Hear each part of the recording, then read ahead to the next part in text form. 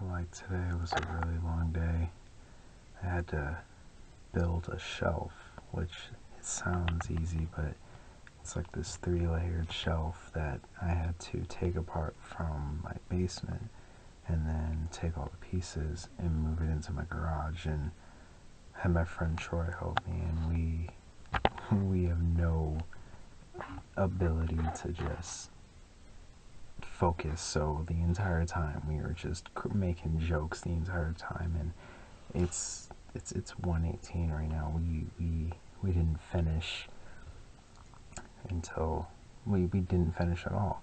Actually, we're gonna finish it tomorrow, but we started building it at 8, and I guess 90% of that time was just us lollygagging and goofing off and just listening to music, and half the time he would just put on music and we just couldn't help ourselves. We had to stop midway and just start dancing, because you know, if we were construction workers, we would be some fine-ass construction workers. But yeah, that's the gist of what we did. I have this like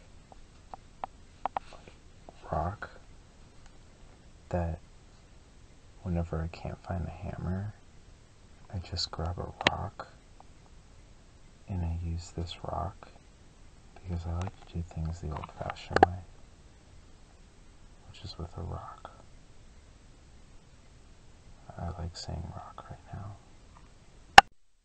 I'm really tired right now. See, I hate Mondays just like any other person in the world who hates Mondays, but I don't hate it for the reason everyone else does. Like, everyone hates it because it's like, oh, I gotta go back to work, or I gotta go back to school. It's just the start of the week, and because life is so terrible, Mondays has to blame for most of it. But I hate Mondays because when I was really young, I was either 5 or 6, I didn't have school, and it was a Monday, and I woke up really early to watch cartoons, and SpongeBob was on, and at the time, SpongeBob was like this shit, and it was like the best thing in the world. And so I sat down on this stool that was like 4 feet high, and I got cold, so my child mind was like, oh, I'm gonna tuck my knees in my shirt. So I'm basically in the fetal position, upright on a stool, and there's no backing to it. This is like a bar stool with a cushion on it, and I'm watching TV on this little tiny screen that was on our bar top in our kitchen.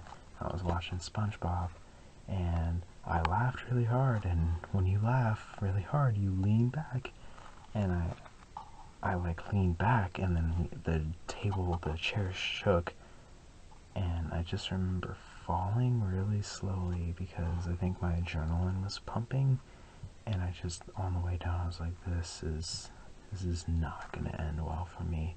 And as soon as I hit the ground, I had dislocated and shattered my shoulder at the same time, and I had never broken anything before, so I was screaming my head off.